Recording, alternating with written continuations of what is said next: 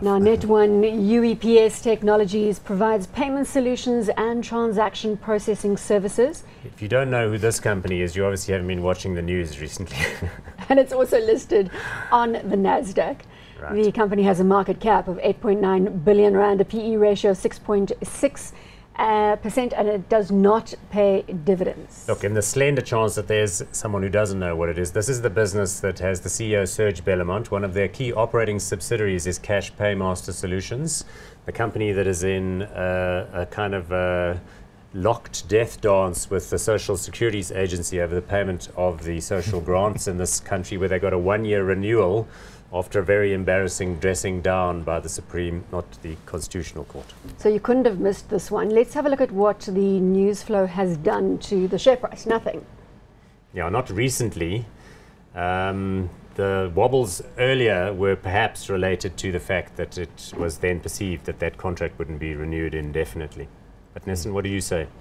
I think, you know, if you look at the business itself, they do easy pay, for example. You know, I'm sure we've all used that, where you go and pay your municipal account at a Pick n Pay. You can even do it online now.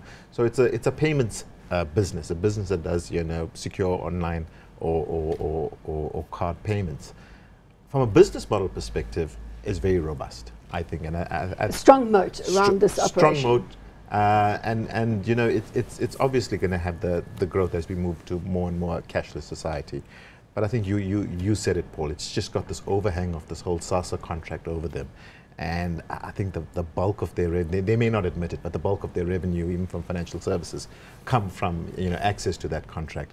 And with that question mark, very big question mark over that contract, it's not worth the risk. Why hasn't that question mark over the contract translated into more downside on the share price? Well, I guess if we go back a few years, that slide does represent so you mean the bad news is already in there? From 2015, okay. yeah.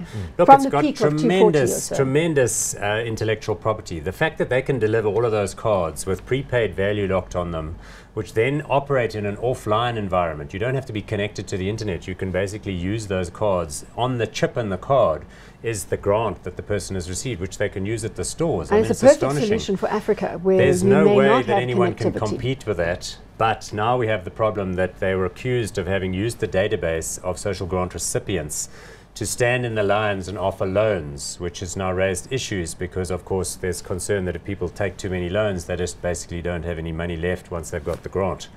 And they were accused of being party to that. Globally, there are other applications. They've got a nice business in South Korea. They've got a business called Zazu in the UK. So I think they're going to continue to do well. But I'm going on a bit. Yes, you are. I was just wondering whether to interject or not. Alan Gray says they want to get out. Why? Because of the overhang, because of the fury. And Magda Wierzicka is giving them a hard time in the media, and everybody's getting anti them. Now Alan Gray wants to withdraw, but they've got like a 13% stake, and who's going to buy it? So it's a bit of a worry. Yeah, I think also the IFC have a big stake in there as well, with a put option in the event that there's some corruption uncovered. That's the International Financial Corporation, part of the World Bank Group. So that's another concern for them. Hot, not. It sounds as though we're going not. You're going to be brave if you go hot on this one. Yeah, I think you have to be not hot on this one, because there is potential for fallout, even though now they have the contract to extend. The contract terms were a bit fuzzy, it's and so there might murky. be some pushback. The whole situation is murky, not hot. Unfortunately.